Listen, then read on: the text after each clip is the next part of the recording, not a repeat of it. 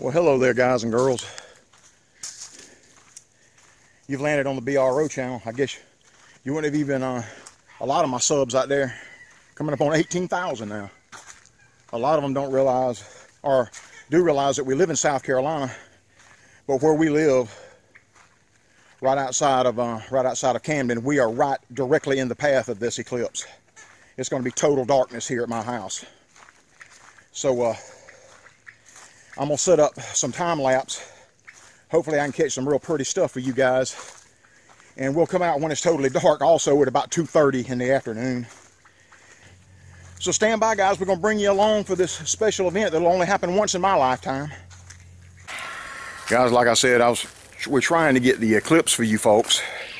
Because, yeah, we're right here in the path of it. It's going to be 100% or 99.99% dark here where we are. I've got some cameras set up. I'm going to check on them. Now, ain't this something? Look at here. Got thunder heads are going up. Now, wouldn't that be something? My GoPro will be fine out here with the time lapse.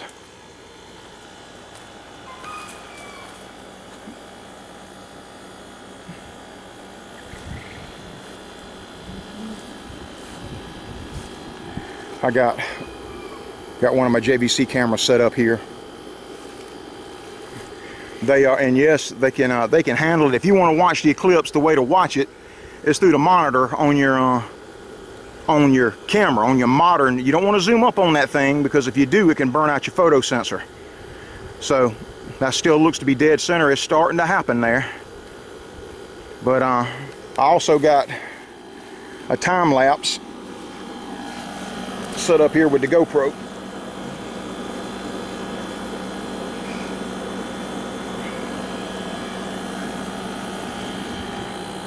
It's starting.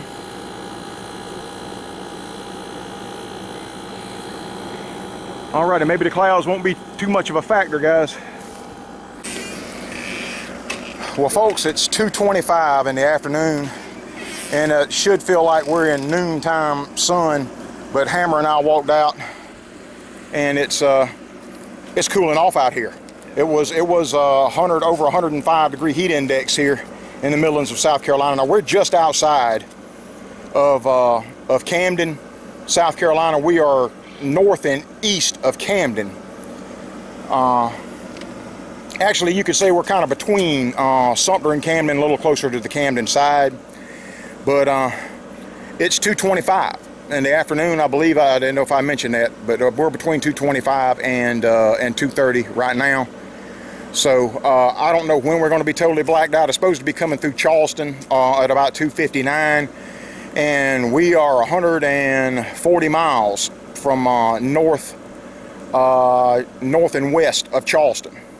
All right, guys, we're going to keep you posted on this. Let me see what we got here on the eclipse.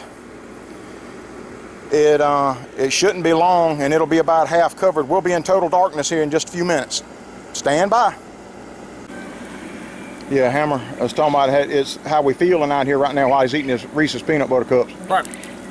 How you feeling right now? It feels weird, don't it? I know all the other eclipses I've been in, it's a weird feeling to be outside. And it's weird standing in direct sunlight.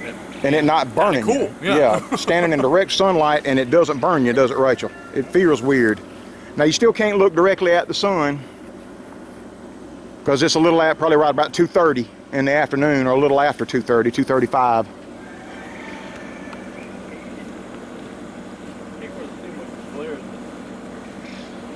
Only thing we'll have to contend with is if we stay lucky with the clouds. I don't know if the camera really picks it up, guys. It's feeling different out here.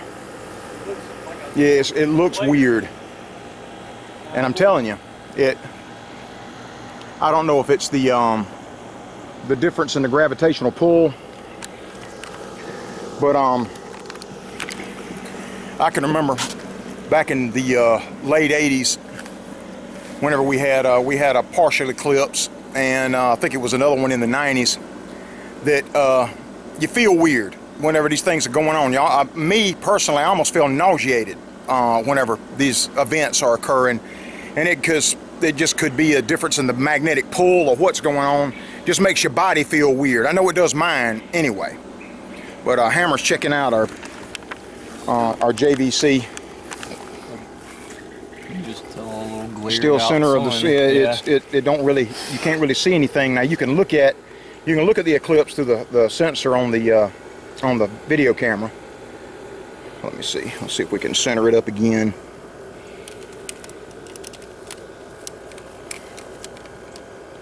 There we go. That log still got us. Have to move the camera just a little bit. There we go.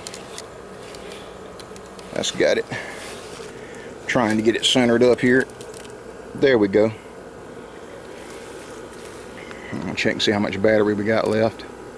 Oh, we got plenty. Got plenty.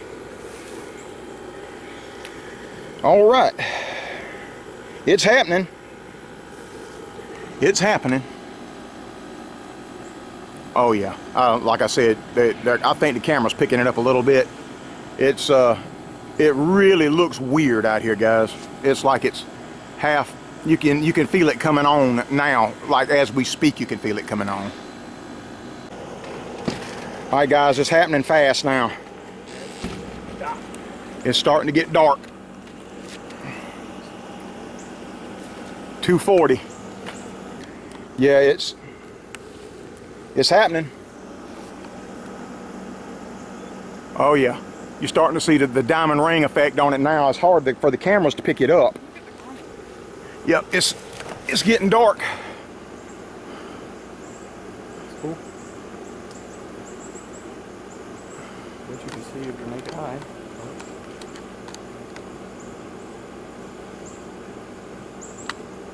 I gotta zoom up on it with my Sony so you can see it. Hammer, zoom up on it with the JVC back there.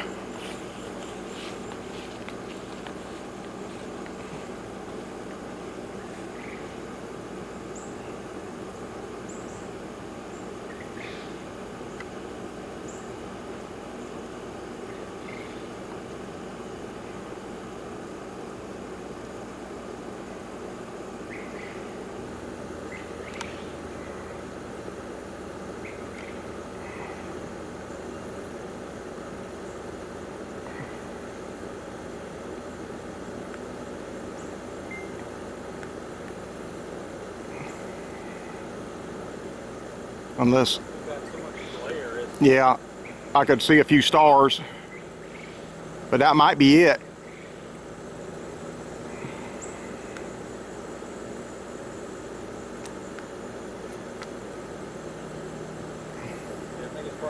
Yeah, I think it's brightening back up now. I think that was it. Well, folks, that was a lot of hype, and in just a few seconds, in just a couple minutes, it was all over. So, but I've got some time lapse running and all that of this thing here that'll be over whenever this thing clears out in another hour or so. And I'm gonna run that for you guys right now. Thanks for joining us, folks. This is Wade Rush with the B.R.O channel. We're gonna be back with some hunting here very, very soon, guys. Bye-bye.